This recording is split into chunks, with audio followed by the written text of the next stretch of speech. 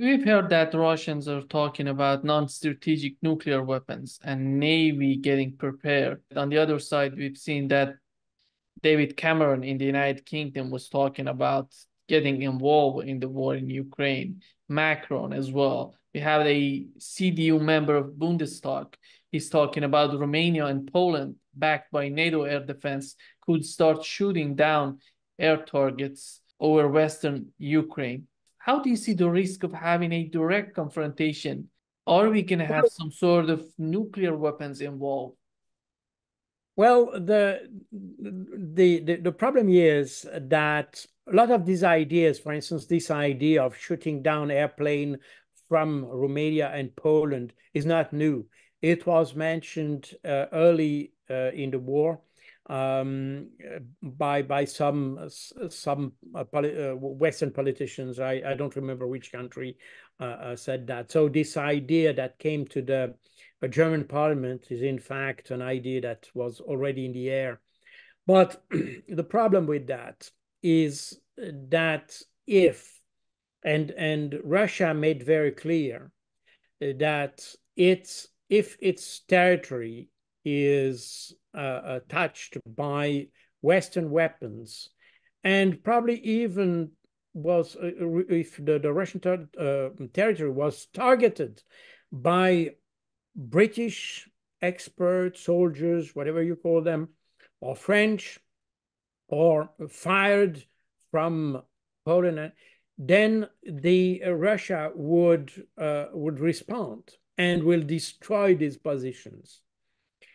But Russia is aware that if it's respond to destroy, let's say, a Patriot battery somewhere in Poland or in Romania, meaning attacking a military objective within the borders of NATO, it may trigger a nuclear response.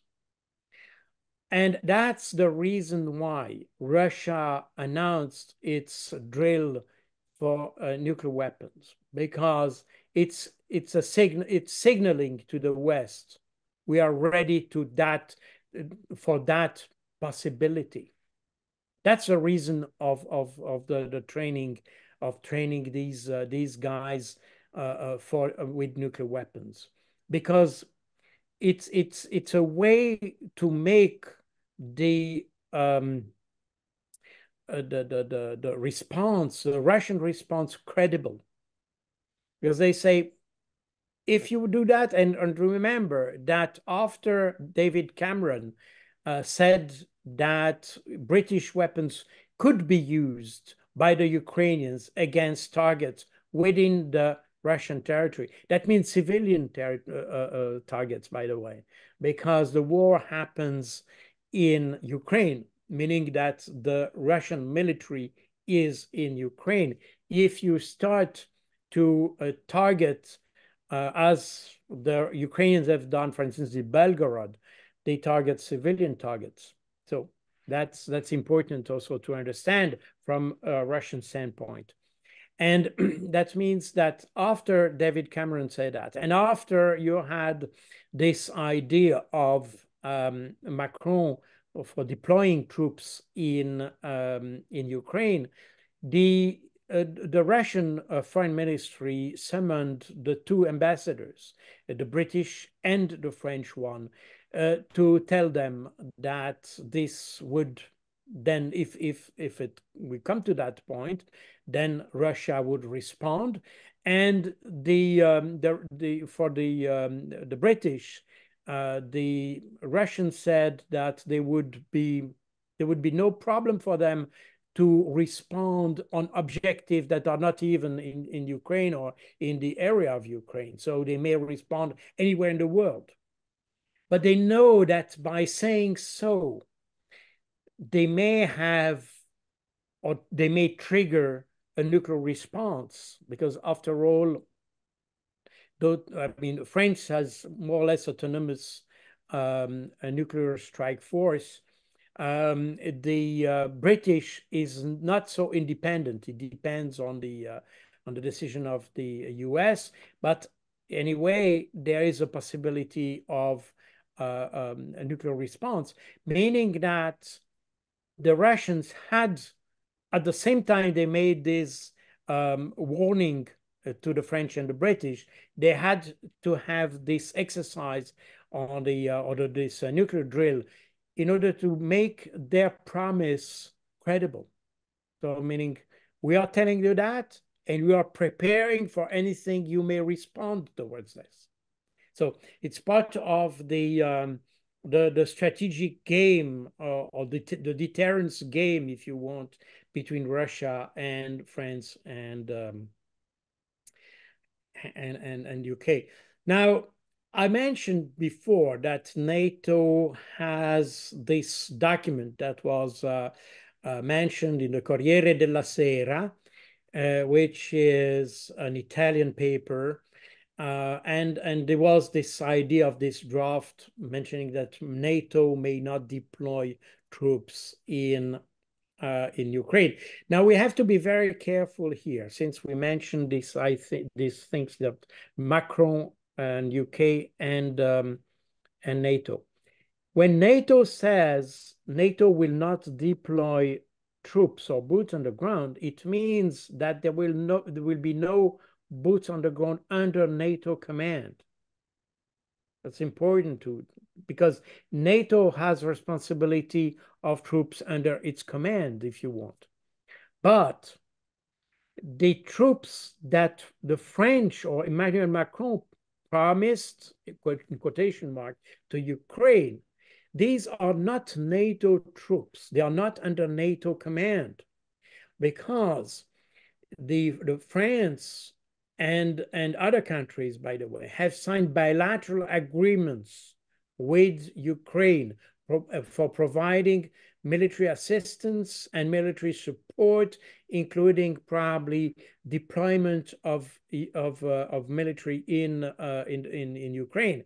So if, let's say, France deploys Foreign Legion or whatever French troops in Ukraine, this may not be a NATO commitment. It's a French commitment based on a bilateral agreement. So when the NATO says there will be no NATO troops on the ground, that means it will be under the responsibility of NATO, and NATO can only take responsibility of what is under its umbrella. But what France decides with its troops is outside of the umbrella. When France decides to deploy troops in the Sahel region, for instance, this has nothing to do with NATO. It's a French decision to use its forces for national reasons and so on. NATO has nothing to say in that. So if France decides that its interest is in helping Ukraine, it may still send troops to, even if NATO has said there will be no NATO troops in Ukraine. I think it's very important, because when I see different commentators on the in the last couple of weeks saying, or in the last couple of days, sorry, saying that, oh well, that the decision of NATO then is a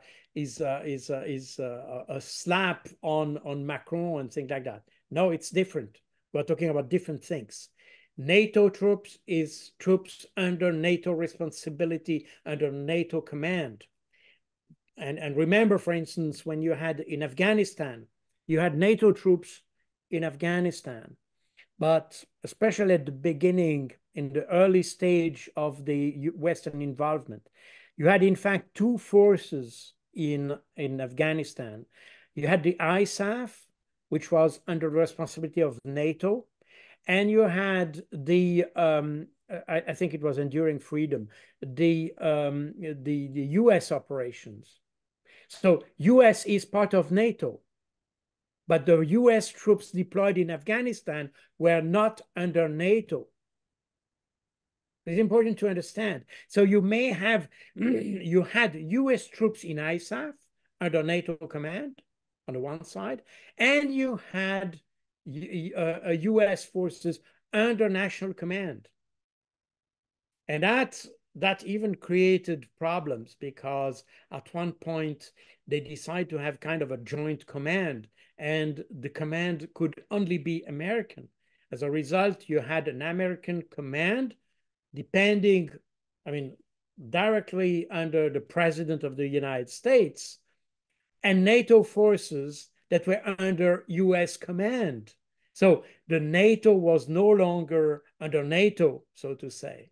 So this is the complexity of this question. What is under NATO must be understood as under NATO responsibility. But you may have national deployments that go besides the NATO. And that's what we may have in Ukraine. So the fact that NATO may preclude an involvement in its next summit in July or so is one thing, but it doesn't preclude that you may not have French Foreign Legion units deployed in Ukraine. I think it's very important to understand that. We're talking about different things here. So this means that I think since NATO doesn't want to commit troops, it may indicate to France that it's probably not a good idea to deploy troops on its own. And that may have, if you want, a political impact on Macron's decision in a certain sense. But from a formal point of view, these are two different things. There are two different decisions, but one may affect the other on a political sense, if you want. And I think the fact that NATO precludes sending troops in Ukraine indicates that NATO has in its mind, it thinks that the cause is lost in Ukraine. And in fact, what we are witnessing now is a progressive, the US is progressively abandoning Ukraine, in fact, because first of all, it's not good for the presidential election, especially for Biden. So it's better not mentioning too much that. And I think there was also an article in Politico mentioning that Biden should not mention Ukraine anymore because it will resonate as a failure. As a result, please don't mention that. But that may have other implications. And the US, what the US may have in mind now, especially when we see we look at what may happen in the next NATO summit, is that the US may in fact give the whole package back to Europe and say, well, that's a European affair. You were committed to that. Go ahead. That's your business. It's no longer ours, because we don't want to assume a failure again. So that I think that's probably what we will see in the coming months. The peace conference in Switzerland. I mean, I don't have a crystal ball, but the odds are not good for this conference. Intuitively, I would think that trying to make a peace conference without one of the parties of the conflict is already a lost cause. So I don't really understand the Swiss.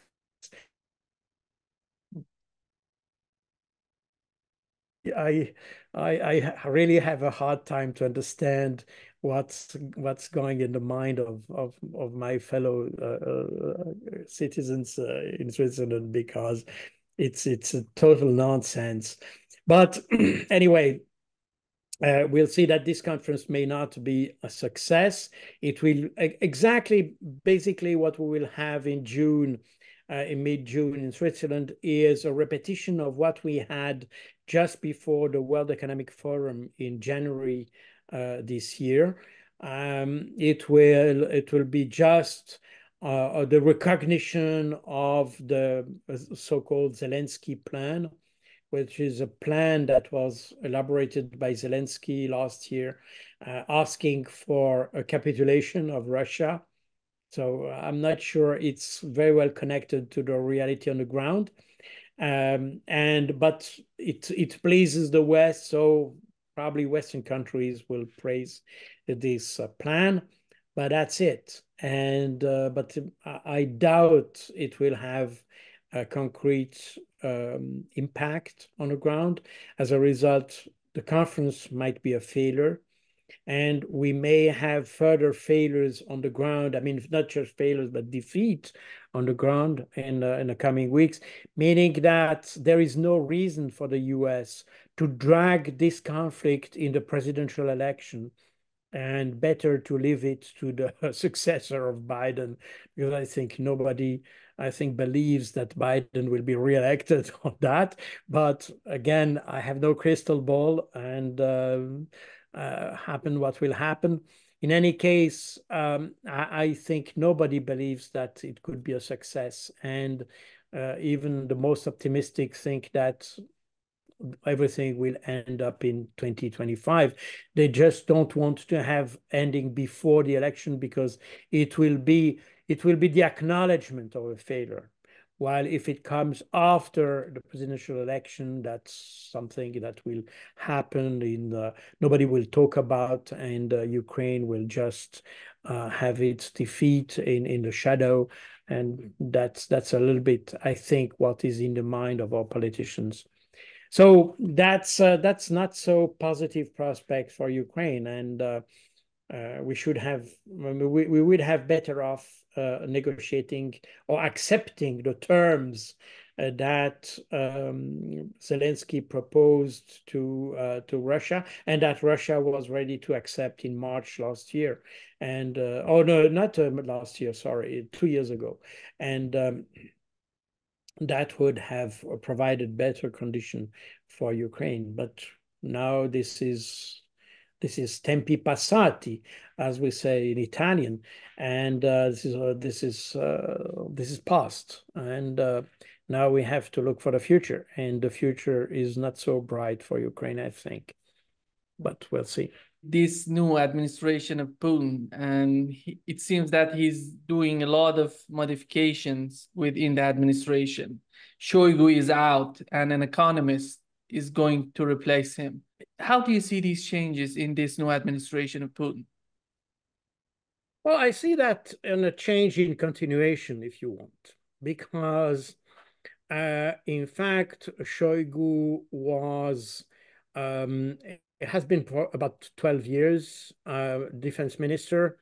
And during those 12 years, he managed to bring the Russian military to a level which is unmatched, in fact. I can say unmatched because we can see with what happens right now in Ukraine, that the West is not able to match the capabilities of the Russians, both at the operational level and at industrial level. I think we have to remember that. As opposed to what we see in the West, in most countries in the West, the military-industrial complex in Russia is still in large part state-owned. And that's the reason why, by the way, it's so easy for Russia to increase production and things like this, because then when you start to step up production, for instance, for artillery shells or missiles or whatever, you are not directly addressing the market conditions. That's the problem we have in the West, in Europe, in the United States to a certain extent. But after the end of the Cold War, the Western military-industrial complex started to be privatized. As a result, now they produce according to the market law. I mean, it must be a demand, and the supply will match the demand. If there is no demand, there is no supply. this is that you don't have exactly that in a state-owned type of industry, because then the industry produces not based on the rule of the market, but based on the national interest, which may differ to some extent. That's why it's very difficult. For instance, in France, we see they wanted to ramp up the production of artillery shell, and even in Europe, because as you remember, the Prime Minister of Czechia had this initiative to produce or provide Ukraine with 1 million shells, and nobody was able to produce that. Why? Because although Western or European countries do have companies that produce artillery shells, the investment required to create new production lines and so on, this investment must be staged in a longer term view. You cannot just spend millions to increase your production just for a few weeks or months. It has to be scheduled and projected in the future. Well, on the Russian side, this is not the case, and that's the strengths of the Russian military-industrial complex, because it responds to the national interest. And that's, in fact, everything we have seen in the last 2 years in terms of increasing the capacities of the Russian military is, in fact, the result of Shoigu's work.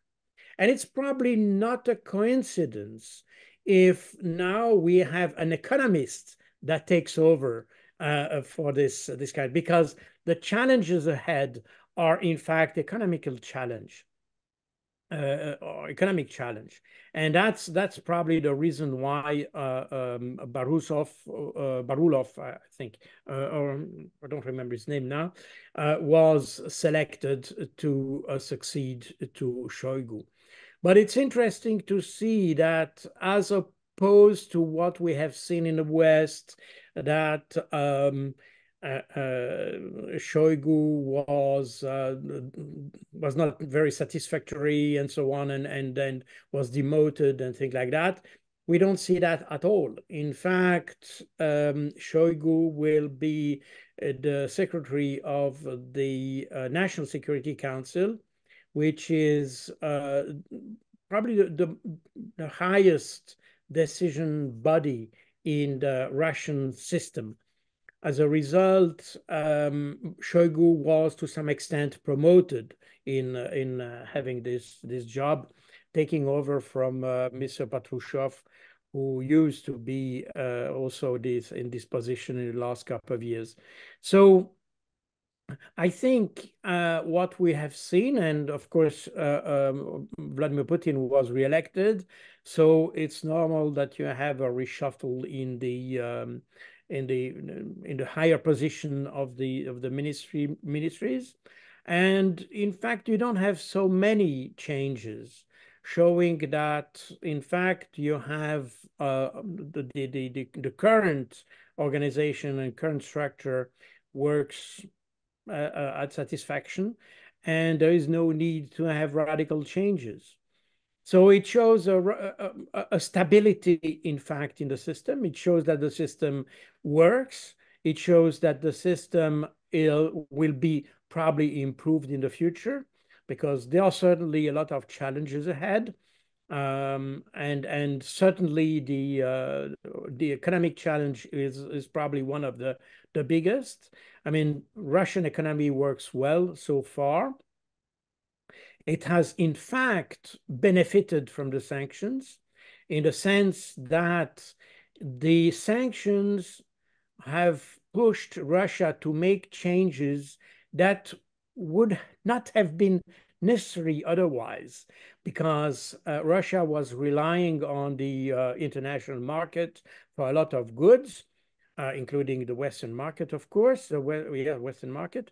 And by imposing sanctions, it made Russia more, let's say, conscious of the need of having their own production capacities and to expand relationships with reliable allies like China and probably India and probably others.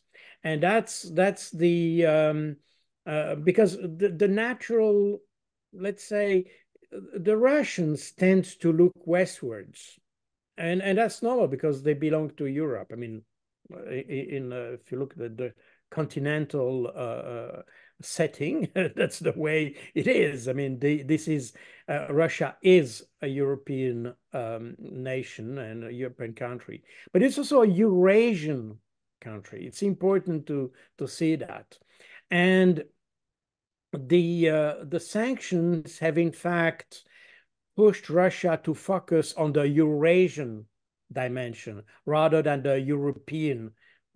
And that's something that is, it's a very long debate in the Russian history. Even Dostoevsky, in his books, mentions this debate between the Russia looking westwards or eastwards. And at the time when China was developing, I mean, during the Cold War era and probably up to the early 2000s, China was developing, and it was natural for Russia to look westwards.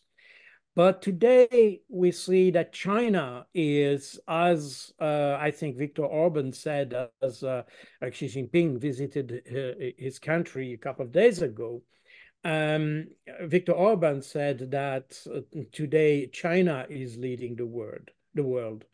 And it's not leading in the same way the US used to lead the world, that's for sure.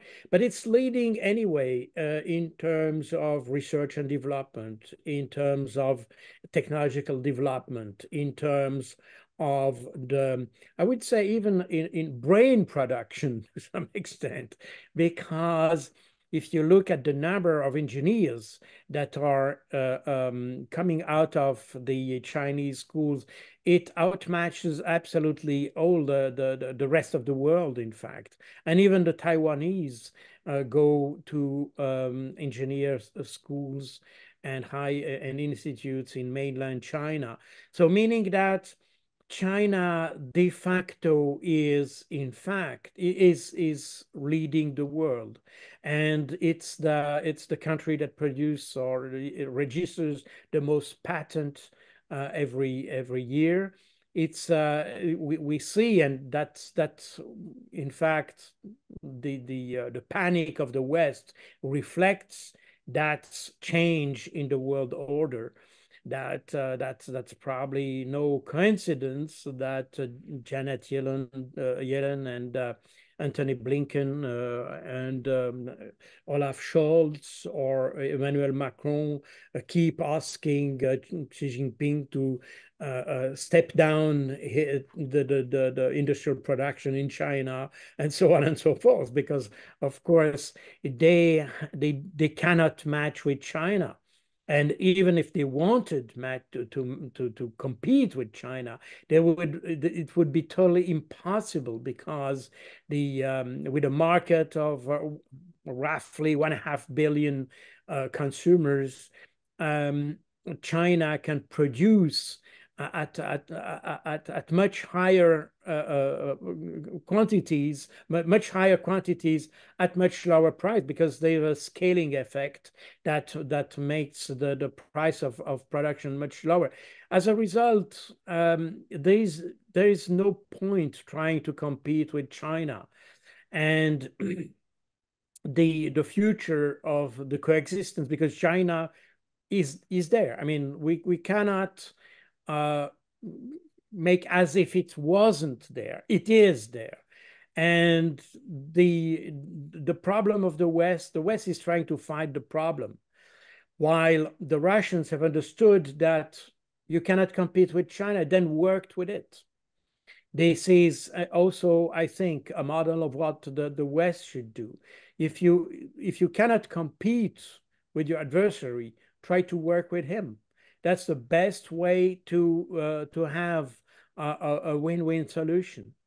And the US has not understood that, at least in the, well, I don't like this expression, but the neocons, if you want, have not understood that. There's still a sense that the West must dominate the world. Remember what Boris Johnson said just 1 month ago or so. He used to say, if Ukraine falls, then the West will lose its hegemony, and he used the word hegemony, meaning that this is a strong sense in the Western leadership, even European leadership, that it should be an hegemony of the West.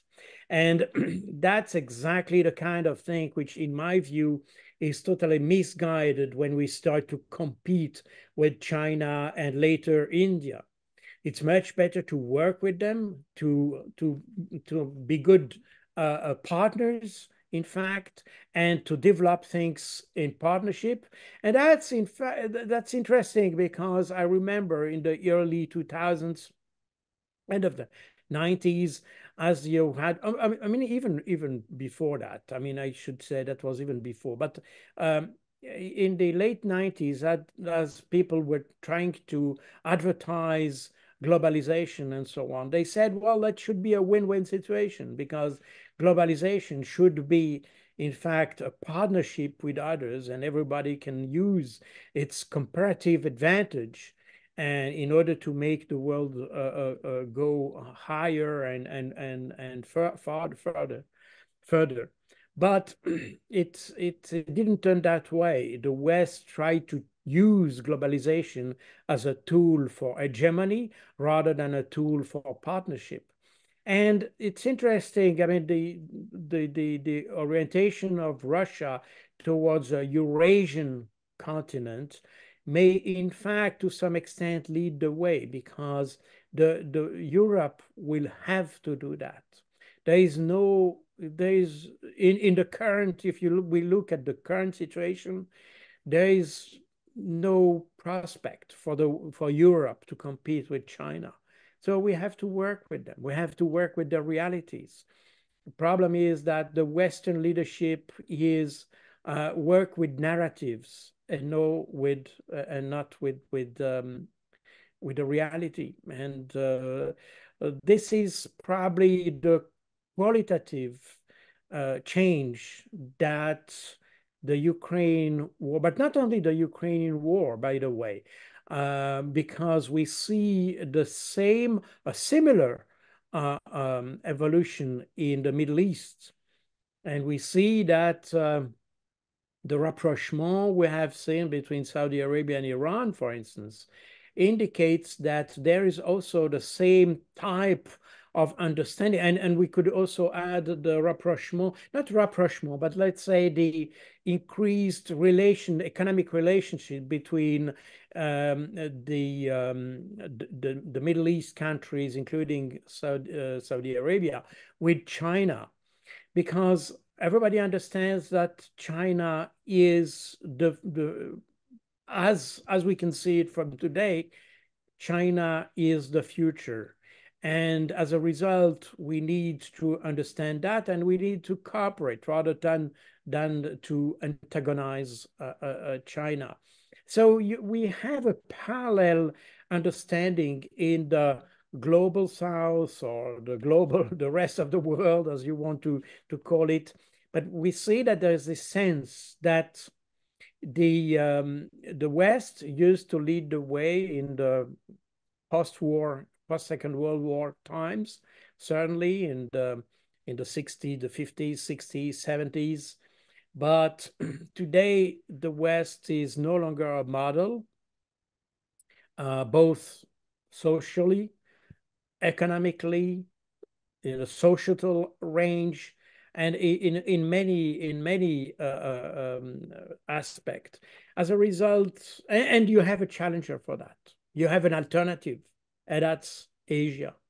And that's why we have this trend. So Russia has understood that, and now we have that in the Middle East. So it indicates, I think, the changes in the Russian establishment do not indicate major changes in the terms of a radical change or revolution, if you want. We have rather an evolutionary situation, but in the sense that this evolution that was guided or provoked by the sanctions go in the direction of the probably a new century where Asia will be leading the way in the world. That's how I see it. I might be wrong, but I think for the foreseeable future, that's the way, and I think everybody understands that. So and even, I mean, I briefly mentioned the trip of Xi Jinping in Europe. We have seen that the purpose of the visit of Xi Jinping was in fact to visit Serbia and Hungary. And France was just there to keep the Europeans quiet, because if China would have been only to Serbia and Hungary, I think the Europeans would have considered that as a kind of provocation somehow, because these are the two mavericks in the European continent, if you want. And so Xi Jinping paid a visit to France, but we have seen that this visit was not very fruitful, and in fact didn't bring any tangible result. While on the for Serbia and for Hungary, these were very tangible results. So we see that the Chinese were very subtle in their approach to keep the European quiet by visiting France, but this was just a sideshow, if you want, in order to have with the main partners people who are ready to work with China for the Belt and Road initiatives, and countries that have also understood that the European Union has some limits. And they have acknowledged these limits. I mean, Hungary is, of course, very vocal in the European Union, and we see that on each European summit. And my personal view is that the European leadership, I mean, the head of the European Commission, Frau, that's a German word for Madame Ursula von der Leyen, they should be more, I think they should pay more attention to what Viktor Orban says, because I think Hungary has understood that the European Union has provide probably some benefits, but it has also several and severe drawbacks that may affect the European economy in the future. And it's probably good to have a less antagonistic posture as regards Asia than Ursula von der Leyen. The problem is that the leadership in Europe is very, very supportive to US, very close to the, I mean, even I would say institutionally close to NATO. As a result, you have this idea that there is still this hegemony, this sense of hegemony of the West remains very strong in the European leadership, especially in the European Union leadership. And I think that is not a guarantee for a good future, in my view. But so I think that is no coincidence that Xi Jinping visited Serbia, certainly because that was also the 25th anniversary of the bombing of the embassy there in Belgrade, but also Hungary. And we should probably pay more attention to these signals.